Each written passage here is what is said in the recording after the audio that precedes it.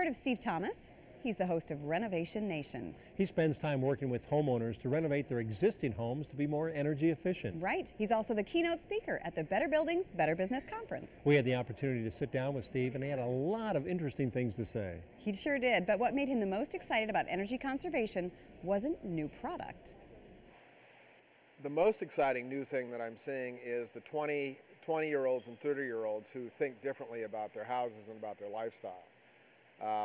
You know, the Gen Xers and Gen Yers that I've seen in the course of doing, what do we do, 66 Renovation Nation hours all over the country.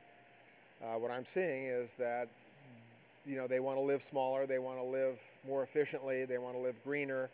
They don't have two cars, they have one. They ride their bicycles everywhere. They want to be in the city center, so they're connected. And they're really thinking about housing in a much different way than we did in the 80s and 90s. It is the opposite of the McMansions. We'll hear more from Steve throughout today's show, but for now, Megan, what do you say we split up and check out some of these booths? Let's get going. All right. Joining us now is Scott McCumber with Weather Shield, and we're going to learn today about some pretty cool windows here. Scott, first of all, tell us about your company. Well, we're a 55-year-old company out of Medford, Wisconsin. We're one of the largest manufacturers in the northern Wisconsin area. We have plants in both in Medford plus several other cities around the close area there. Okay, well, you're going to tell us today about Zoe Shield. Uh-huh. Tell us how this is different from other windows out there. Well, I've got a demonstration set up here. We've got a heat lamp here that actually is going to generate heat. We can think of this like the furnace in your home, generating heat. And I've got a BTU meter here that, if you think of this of being outside, what we want to do is measure how much heat is coming from the inside of your house and escaping to the outside. Okay. Basic rule of thumb is you want to keep heat where it belongs. If it's summer, you want to keep the heat on the outside. If it's winter, you want to keep the heat on the inside. So we're going to just look at the different kinds of glass here. First of all, 1970s technology, insulated glass. Took the place of single glaze. There was two pieces of glass, air in the middle, and what that did to this, as far as keeping the heat where it belongs, it didn't do a great job, okay? Still letting a lot of heat through. If you put your hand in front of that, you can still feel the heat through that piece of glass. Yeah, you can. Okay? Right. And then in the 90s, they came out with what was called low-E glass. Low emissivity glass actually prevents the flow of heat from the inside to the outside or vice versa. Mm-hmm. You see this everywhere. You see this everywhere. It's the industry standard nowadays, low-E squared, and it does a great job. It takes that number from 226 down to 34. About 34, 35, yeah.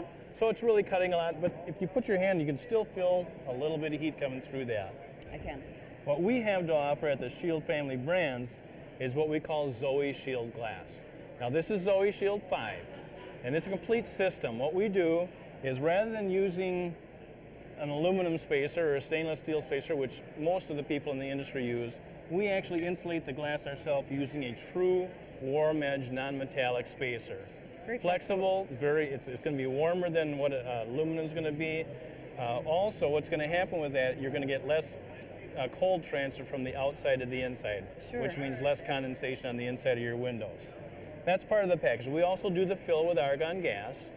We have multiple low-E coating layers versus 2 on this unit. There's multiple coatings. Plus, the exterior is an easy clean exterior. It's a glass-on-glass technology. So what happens is when rain and water hit it, it actually sheets down, cleans the glass itself much easier. Easier to clean, easier to maintain. Okay. So let's look and see what happens to that number when you put that in front. We took it down to number 4 from 225 So to you've just about blocked any heat transfer through that piece of glass, which is what you want glass to do. If we take a step up from that, Zoe 6, same type of glass as Zoe Shield 5, same makeup, the warm edge spacer, the multiple coat low-E, the easy clean glass exterior. What's nice about this is it has a laminated layer on the outside piece of glass. Right, let's look at this. It looks like there's a double layer of glass on that side. Now, as far as energy savings, it's not going to do it that way, but there's other points to it. It's going to be much safer because you can't break through this glass. So if you've got expensive things in your house, you don't want people to get in, this is the type of glass that they won't be able to break through. It's basically the same as windshield glass.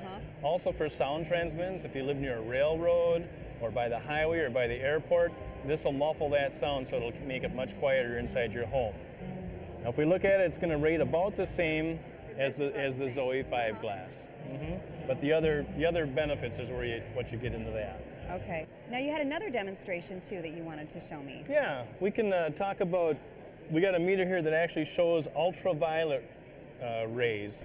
We don't want ultraviolet rays in our house because, of course, that's going to hurt our furniture, it's going to fade, our floorings, our expensive wall hangings. Right. Also, it's bad for the skin. You know, you stay out too long in the sun.